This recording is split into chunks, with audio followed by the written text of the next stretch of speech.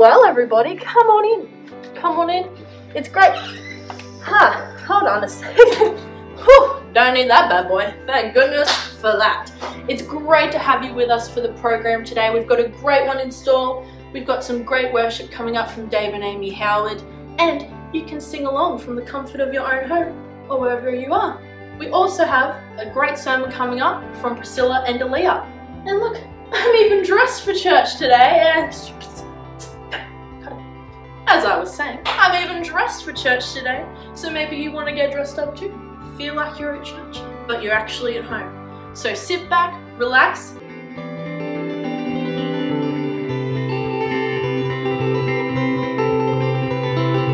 Well, good morning to everybody there watching church today in their homes. I know we're all stuck in our homes, unfortunately, and we would like to invite you into our house. We're standing here in our front room, as the English would call it, and we wanted to share a couple of worship songs with you, and we really hope that you can sing along. These are a couple of our favourites at the moment, special songs to Amy and I. This first one's called Whole Heart, and it's really about how Jesus has done everything for us, and yeah, wants to make our hearts whole again.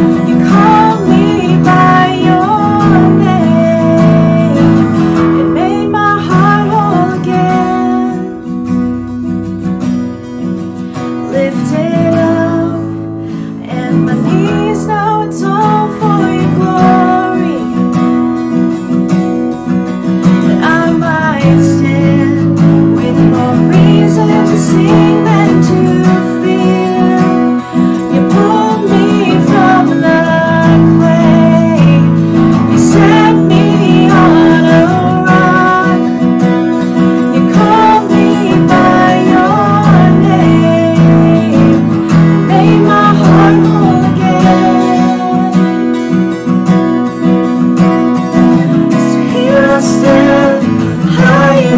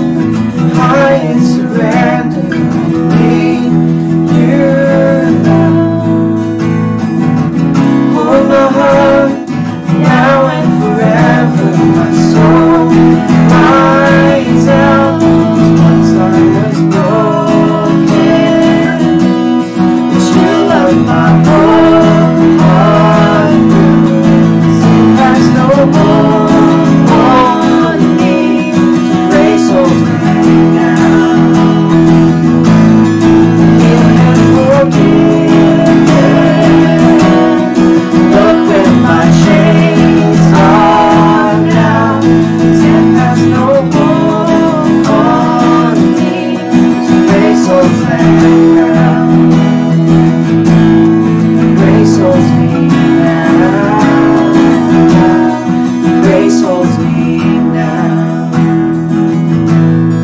Grace holds me now. Grace holds me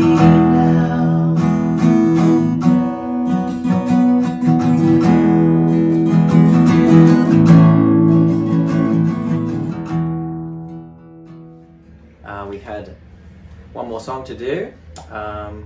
This is again one of our favorites right at the moment. You know, the Bible several times gives a picture of God on his throne. We have Isaiah chapter 6, where Isaiah is just in awe and basically just bows down and feels like he shouldn't be there. And it says, the train of God's robe fills the temple. And there's another one in Daniel chapter 7. There's also another beautiful one in Revelation chapter 4 and 5 about God sitting on his throne. And it's a beautiful image, I think, especially in tough times, that God is there in control and reigning. Brings me a lot of comfort, I know, just to sing about and to think one day we'll stand before him, and that's sort of what this song gets at. So if you can sing along, please do. Yeah, this is not just a song for us to sing, but for you as well.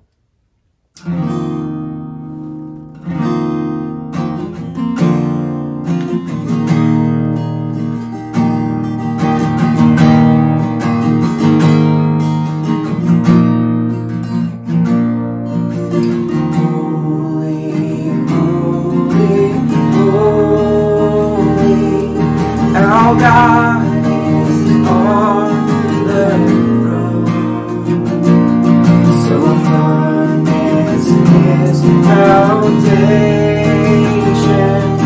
no power can overthrow, and he shall reign forever and ever.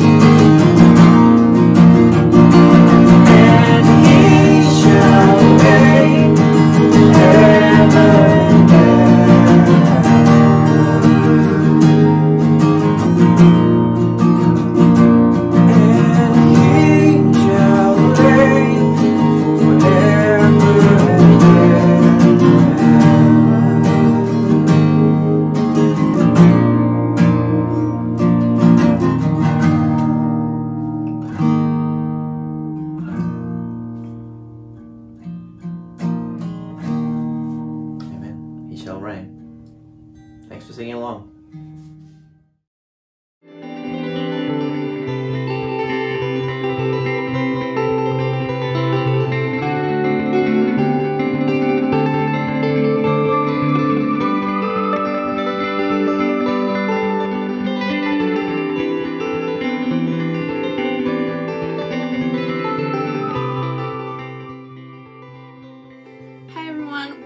To sing My Lighthouse now, which is for the kiddos out there.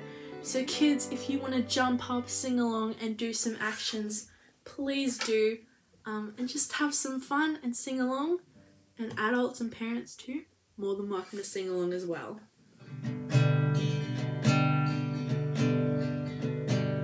In my wrestling and in my doubts, in my failures, you won't walk out.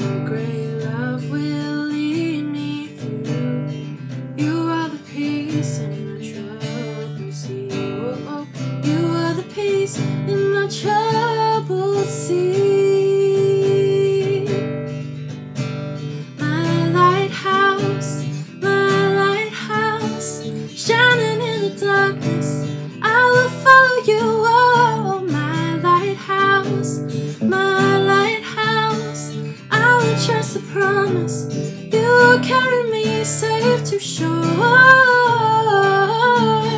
safe to shore, safe to shore, safe to shore. I won't fear. I won't fear what tomorrow brings. With each morning I'll rise and sing. Love will lead me through. You are the peace in my troubled sea. Whoa, you are the peace in my troubled sea. My lighthouse, shining in the darkness. I will follow you. Oh, my lighthouse, I will trust the promise. You carry me safe to shore, safe to shore, safe to shore, safe to shore. Fire before us, you're the brightest. You will lead us through the storms. Fire before us, you're the brightest. You will lead us through the storms. Fire before us, you're the brightest. You will lead us through the storms. Fire before us, you're the brightest. You will lead us through the storms. My lighthouse, shining in the darkness. I will follow you. Oh, my lighthouse, I will trust the promise. You will carry me safe to shore, safe to shore, safe to shore, safe to shore.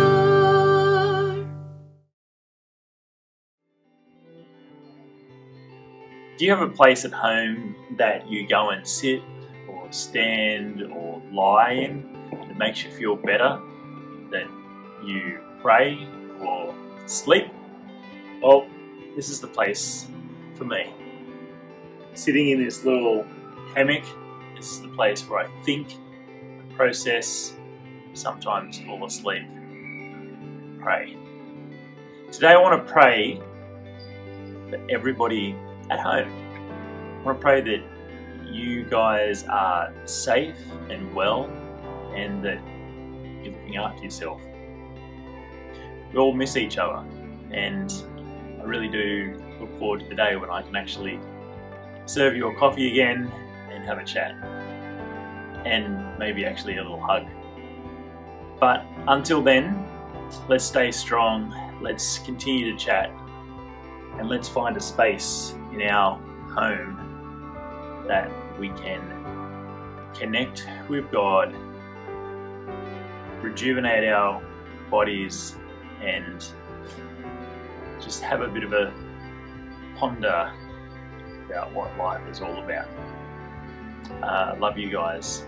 Amen.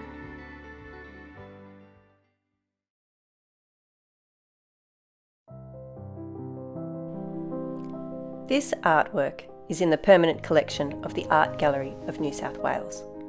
The artist, Jean Appleton, talked about two different accounts of the great catch of fish in the Gospel of Luke and in the Gospel of John. And she says, the dramatic beauty of the one in Luke, with the breaking of the nets and the sinking ships, seemed to have a sort of tension and richness which, to me, at that moment anyway, had to be expressed in paint. Look at the lines and colours. Do you like it? Is it beautiful to you? What words would you use to describe it? How would you describe it to someone who has never seen it? I want you to look at the painting, but now I want you to close your eyes for a few seconds. Go on, close them. And I just want you to imagine the painting in your mind. Remember it. Keep your eyes closed. Now I want you to open your eyes and look at the painting again. Was the picture in your memory right? Had you really been looking, or do you think maybe you missed something?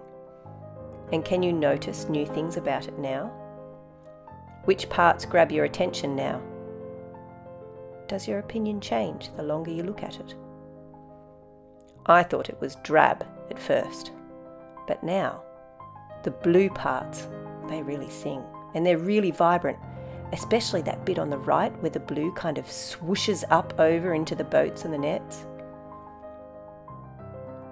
Look at how it seeps into every crevice. And those fish, patches of colour really. It's like they're warm and energetic amongst the rest of the cool colours on the canvas. And now I really notice the splashy white bits. It feels a bit chaotic. I imagine that if I was standing in that painting, in that moment, I would probably be quite unsteady on my feet. Can't quite tell what part's of the net, what part is the boat. I think that's how I would feel if I was really there. A rush of net and boat and fish and water. And if I was there and everything was breaking and sinking and swarming around my feet, knocking me off balance, I'd probably have to look up to where there was space and calm. See that calm spot right in the top right of the painting, where it opens up? I like that bit. Hey friends, who would have thought that this is how we were going to hang out today? But nonetheless, the Spirit is here and I'm excited to share some thoughts with you this morning. So about a year after I was born, my grandfather moved from Sydney, where we were, up to Noosa in Queensland. And we didn't have a lot to do with each other because of the distance. We saw him probably once a year or so. So the times that we were there, we really made an effort to bond. And on this particular visit, I was about 9 or 10 years old. He decided to take us fishing.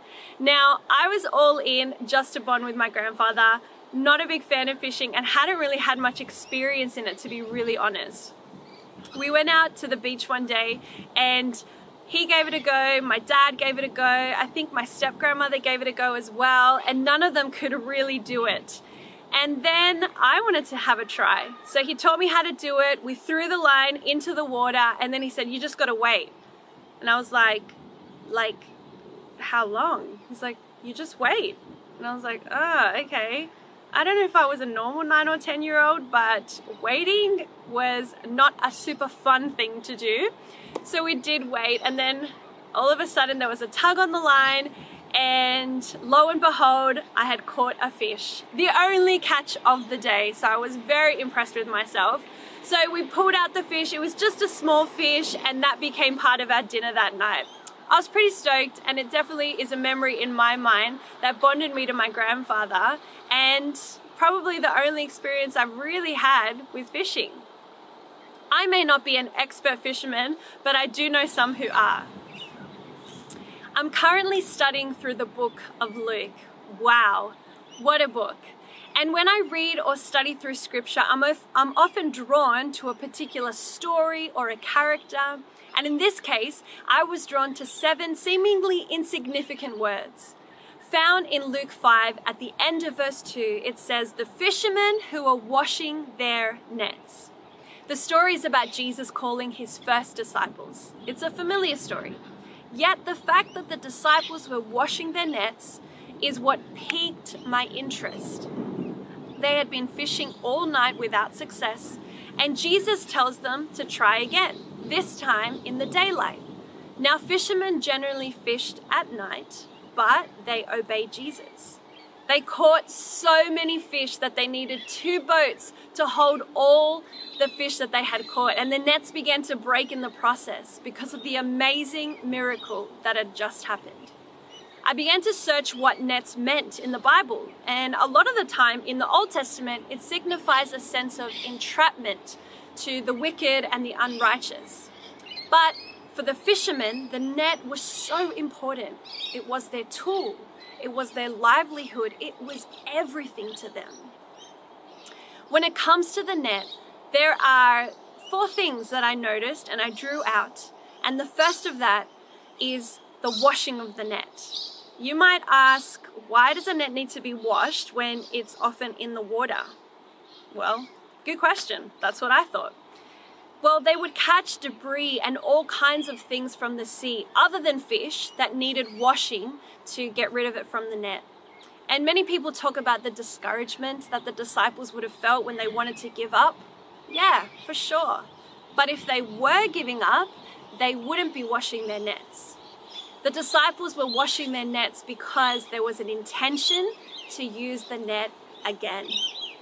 Also, it was the fishermen washing the net, plural, meaning that it takes more than one to wash the net.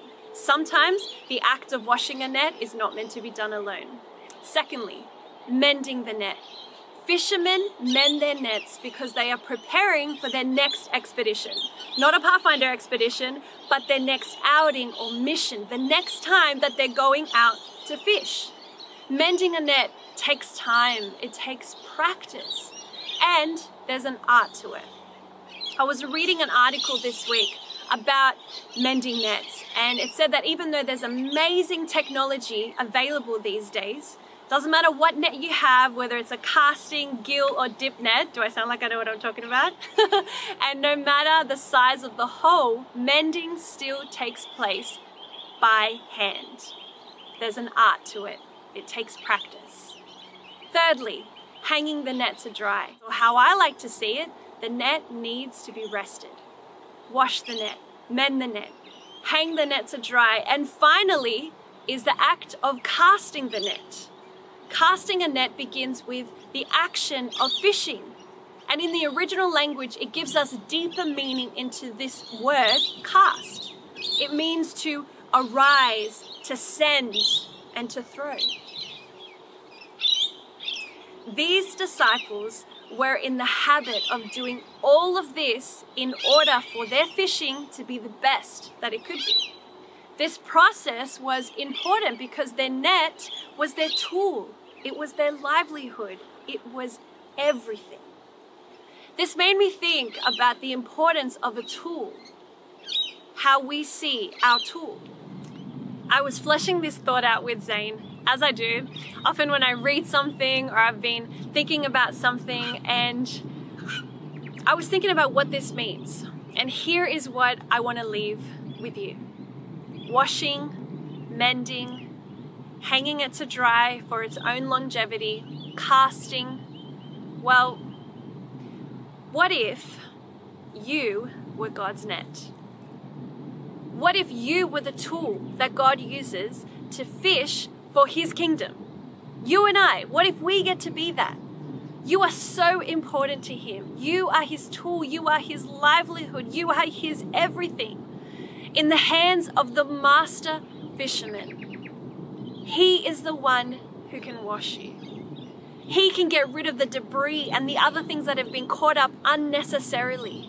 He is the one that can wash you with the sweet aromas and perfumes of heaven. He will wash you with peace and courage and assurance to know that you are His child, and He is the one that is bathing you clean. He will wash away your imperfections, your hurt, your pain, your fears. I had a crippling fear of crocodiles. I know, random. I'll tell you the story another time. But Jesus washed me clean of it. And in Ezekiel 36:25, it says, "Then I will sprinkle clean water on you, and you shall be clean. I will cleanse you from all your filthiness." He can mend you. He will bind your wounds and do it by hand. He will sit and listen to your cries. He will take the time to breathe life into your broken heart. My heart was broken when I was 19, totally shattered, but over time, Jesus completely mended my heart, and I am forever grateful. No matter how big the hole is in your life, He will, by His own hands, mend you. Psalm 147:3 says He heals the wounds of every shattered heart. He will allow you to dry, aka rest. He will cause you to rest because you are so important to Jesus, our master fisherman, that He has created one day in 7 to rest, to dry, to replenish. This year I began to study the Sabbath, and wow, has it ignited a passion and a quest for what the Sabbath is and what it looks like in our family. Now, Friday night is our highlight of the week. We look forward to it every week, and come sunset, we light 2 candles, and our boy Hunter goes and does it with us, and he calls the first one cease. Cease from work, from hurry, from toil. And the second candle is celebrate. Celebrate this moment of rest. In Hebrews 4, verses 9 to 11, it says, "There remains then a Sabbath rest for the people of God. For anyone who enters God's rest also rests from their works, just as God did from His. Let us therefore," listen to this, "make every effort to enter that rest." Make every effort to enter that rest. He can wash you. He can mend you. He has provided a way for us to dry and rest. And then, because of the washing and the mending and the resting, if you let Him, He will cast you. He will say, "Arise." He will send you. Matthew 28:19, it says, "Go therefore and make disciples of all nations, baptizing them in the name of the Father, the Son, and the Holy Spirit." Well, I certainly have gone through my process of washing and mending and drying, and then He cast me. I remember the time when God mobilized and cast me into this new world of chaplaincy in His sweet, beautiful time. Take the pressure off yourself to be the fisherman. If God casts you, remember, God cast you. It's not up to you to figure it all out. He cast you, so He's going to be the one to equip you, to empower you, to strengthen you. Stop trying to wash yourself, to mend yourself, to hang yourself out to dry, and then potentially creating your own thing that you're casting yourself into. Let Jesus, the master fisherman, be the one that looks after you as His precious net. And when He sees the time is right, just like He did with the disciples, even though it was daylight and not the normal time to go out fishing, when He sees that the time is right, He will cast you. And you will need more boats to catch a hold of the miracle that Jesus will do.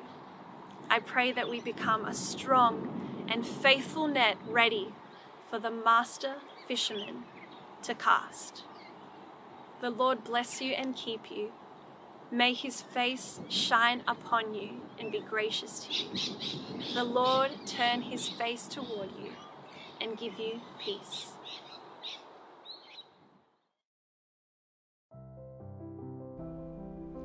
This painting, a portrait of Eileen Kramer by Andrew Lloyd Greensmith, was a finalist in the 2017 Archibald Painting Prize.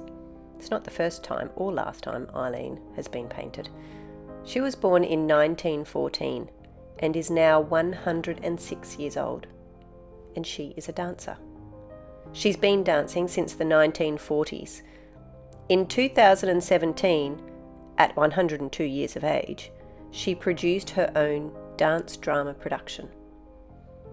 I've seen several portraits of Eileen, beautiful paintings, photographs. There have been television programs and film features and books published about her. She has worked and performed all over the world and has never stopped in all sorts of creative pursuits.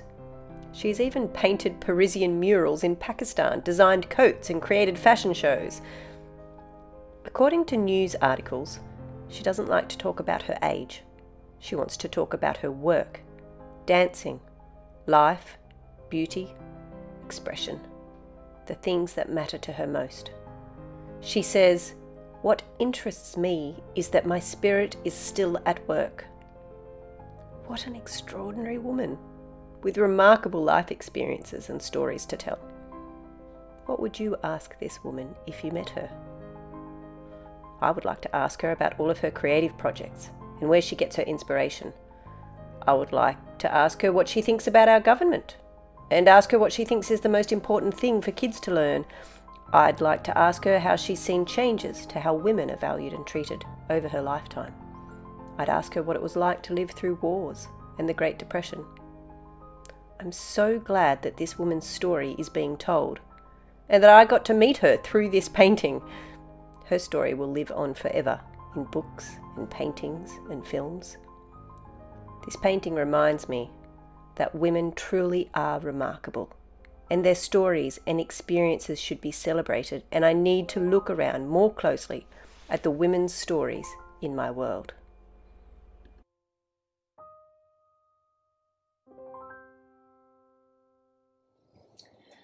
If we're looking at the book of Luke, one thing that I really love to see is that women are involved in the story. And I know the other Gospels mention women, but I think Luke does it in a way where he highlights their significance and their role in Jesus' ministry. And so I took a bit of a deep dive and I looked at all the stories in Luke about women in different translations, and I read articles about the cultural context, and I listened to podcasts just so I could understand more and that I could learn more about the role of women in society of the time, but also in these stories. And so there's a couple women I want to look at, but first I want to go look at Anna. So if we're starting with Anna, let's head over to Luke chapter 2. And in this chapter, we see this pairing kind of thing that Luke does, where he has a story of a woman and then pairs it with a man. So he starts off with the prophecy of Simeon. And it says that the Holy Spirit revealed to him that he would not die until he met baby Jesus. And so he's at the temple and he sees Mary and Joseph and baby Jesus. And he knew it was the Messiah instantly. Anyway, if we jump down to verse 36, it's the prophecy of Anna. And it says, Anna was a prophet who was also there in the temple. She was the daughter of Phanuel from the tribe of Asher. She was very old. Her husband died when they had been married only 7 years. She lived a widow to the age of 84, and she never left the temple, but stayed there day and night, worshipping God with fasting and prayer. She came along just as Simeon was talking with Mary and Joseph, and she began praising God. She talked about the child to everyone who'd been waiting expectantly for God to rescue Jerusalem. And so my favourite part of that is that she's a prophetess and she's devoted her whole life to being at the temple, and she's fasting and praying, and she's just a woman who's really in touch with God. And so she sees baby Jesus and she knows instantly he's the Messiah. And she starts praising him and blessing him and his parents. And Anna and Simeon must have been so in touch with the scriptures, because both of them worked out really fast that this baby Jesus, he's the Messiah. He's the one who's going to set free Jerusalem. And so verse 38, it says, she talked about the child to everyone who had been waiting expectantly for God to rescue Jerusalem. And I read that as, so there's these people around who kind of don't really know what's going on, and she teaches them and she preaches to them and she's talking and they've listened and they've learned. And I think the fact that she's a prophetess in that day and age is just incredible. Especially when back then they debated whether women should even be learning and reading the scriptures. Anyway, so Anna, this killer prophetess, recognizes Jesus as the Messiah instantly. And she preached and they listened. Well, that's cool. So that's one story about a woman, but surely there can't be more. Well, you're wrong. If we jump over to Luke chapter 8, it's just 3 verses, but these 3 verses are really crucial. Okay, so the start of chapter 8. I'm just going to paraphrase it. It's verses 1 to 3. It said, Jesus began a tour of a nearby town, preaching the good news, and he took his 12 disciples with him. And then verse 2 says, along with some women who had been cured of evil spirits and diseases. Among them were Mary Magdalene, from whom he cast out 7 demons, Joanna, the wife of Chuza, Herod's business manager, Susanna, and many others, who were contributing from their own resources to support Jesus and his disciples. And I was looking at the different translations of this verse, and I came across the King James Version. And the last line of the last verse, it says, who ministered unto him of their own substance. I love the word ministered, because in both translations, yeah, they were helping and they were giving, but they were also ministering in creating just the good news story. And these women, they were disciples and they were servants of God, and they were giving out of their own pockets to support the ministry and the mission. And I don't know how they could have been more committed. Yeah, it was just a really important story. But that's not the only time we see Mary Magdalene. We see her quite a bit in Luke. And another significant time we see her is the story in chapter 10, starts in verse 38. Jesus visits Mary and Martha. And so I think anyone with a sibling can relate to Mary and Martha. So the story goes in chapter 10. It starts verse 38. As Jesus and his disciples are on their way to Jerusalem, and they came upon a certain village where a woman named Martha welcomed him into their home. And then verse 39 goes on. Her sister Mary sat at the Lord's feet, listening to what he taught. But Martha was distracted by the big dinner she was preparing. She came to Jesus and said, Lord, doesn't it seem unfair to you that my sister just sits here while I do all the work? Tell her to come and help me. Classic sibling move. You're doing what you're supposed to do, you're doing your work, and your siblings over here slacking off. Like, I'd like to think I was Martha, you know, the one dedicated and doing all the work, but I know I'm more like Mary. Anyway, so I think it's really interesting that Martha goes to Jesus and she expects Jesus to be like, yeah, Mary, go do what you're supposed to do, like, go do your work. But he doesn't. He flips it on his head. And so he says, my dear Martha, you are worried and upset over all these details. There is only one thing worth being worried and concerned about.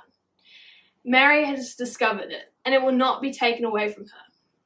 And his response is so crucial on so many levels. On one level, he's just been like, nah, stress less, Martha. Like, it doesn't really matter. The dinner's like, it's going to happen anyway. It'll be all right. Like, no need to stress over it. But on another level, Jesus is also teaching Martha that he doesn't care about the household duties as a host, and he doesn't care about, like, in the culture that was their role to, like, be hospitable and prepare the dinner. And so he lifted these gender restrictions that faced them, and instead he talked with them and he discipled with them and he ministered to them, because Jesus did value women in his ministry. And he defied like social and cultural expectations of the time. Because he's teaching Martha that instead of you doing like your jobs that like don't really mean much, he's teaching her to come over and sit at my feet and learn about the good news story and let me minister to you and teach you how to be a disciple. I think it's really crucial that Jesus really was like, no, I want you a part of my ministry. I want you a part of my story. And so come over and sit at my feet and learn. And I think these stories in Luke really highlight the need for us to reread the Bible. And reread it again and again until we've picked up all the minor details and the minorities that really add to the picture.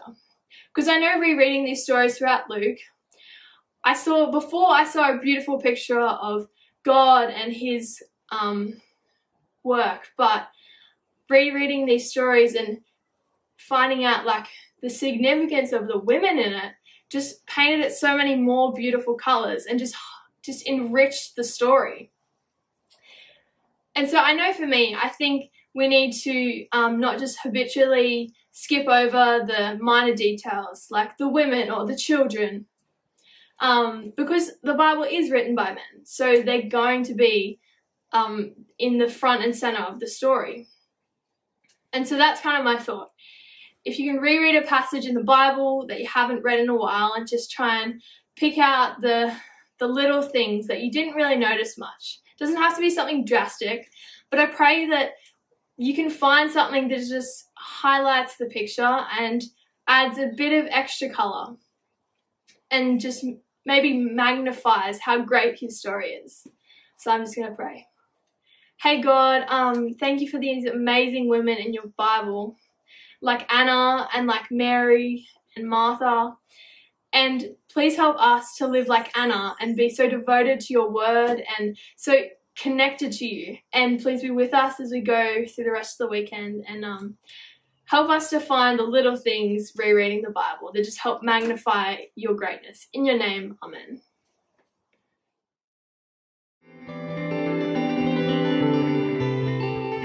Great to have you with us for the program today. Make sure that you're checking up on your friends and your family while we're stuck in this lockdown. I hope you're all staying safe and you're doing well.